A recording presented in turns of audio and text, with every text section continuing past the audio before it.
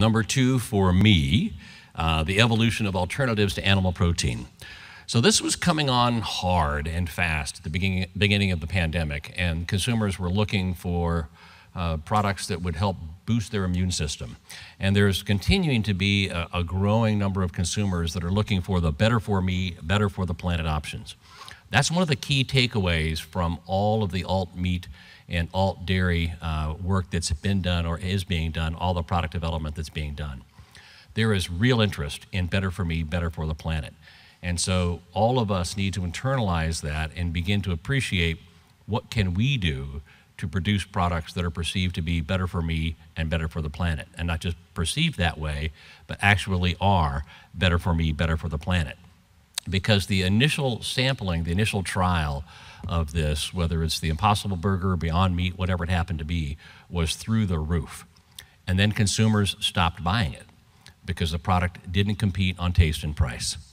So we're going to talk a little bit more about that and what happens in the next iteration, because the market for this aren't true believers. The market for these products aren't vegetarians or vegans. There aren't enough to justify the capital. I was talking to a friend in the venture capital community a couple of weeks ago, and he said there are 80 products currently competing for a shrinking shelf space in the alt meat category.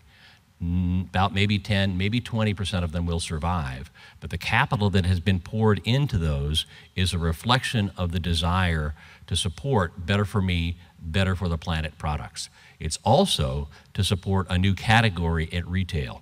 Rarely is there a new category that's actually introduced into the supermarket.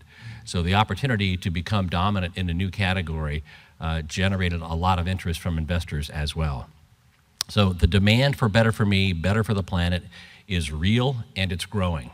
And we need to internalize that. I think there are some in agriculture who have looked at kind of the downfall of the current alt meat category and said, well, we told you so. This was just a fad. It's not going to survive. Maybe, but we'll talk about where it's going to evolve from here from my perspective. But the lessons that we can take away from this, one of them is that the interest in better for me, better for the planet products is real and growing. As I said before, the current alternatives, the current iterations, do not compete on taste or price. And at the end of the day, if you can't compete specifically on taste, you can't compete because there's only a certain number of consumers that are going to be true believers that are going to buy a product if it doesn't meet the taste profile or the price point that they're accustomed to or that they're willing to pay. So you've seen a lot of activity in this space commercially, but the only place where you're beginning to see it really have an impact is in the dairy case. So what's different about the dairy case? It could be that close enough is good enough in some areas, right? So the dairy alternatives are white, they're emulsified, they're sold in the dairy case, they're sold in similar packaging, and if I'm using it on cereal or to flavor my coffee or for some other purpose, and I'm not drinking it as a glass of milk, or perhaps even if I am, it's close enough. And so we've seen greater penetration in fluid dairy alternatives than we have in any other sector, which is really interesting. And that sector has exploded as well. Virtually every nut or grain on the planet has been converted to some kind of dairy alternative.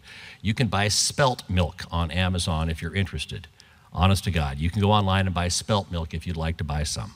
So it's really interesting that you can look at this and say, okay, where are we going? The target market for all of these are flexitarians, people who really want to do something that's better for them and better for the planet, but the products today simply don't meet that demand, particularly when you get to price and taste.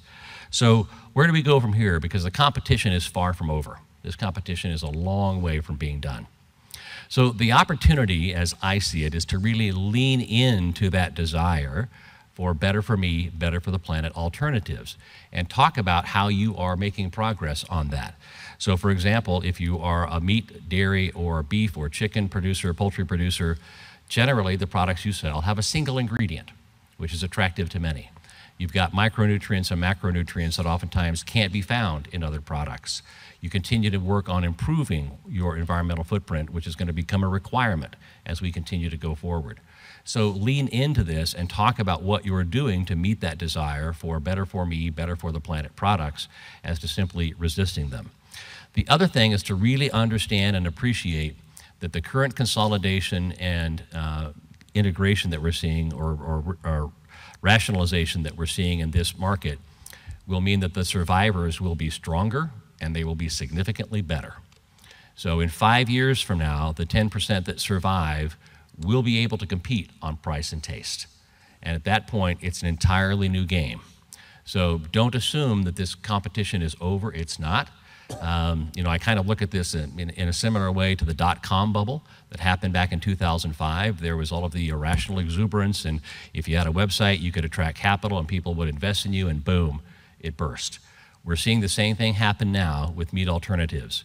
So that capital is likely to be washed out. The survivors will retrench. They will improve their formulations. They will amalgamate science and technology from others.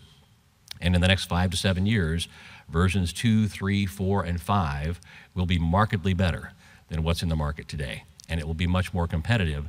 And once it reaches parity on price and taste, then it's game on, because that's what it has to achieve in order to be competitive long term.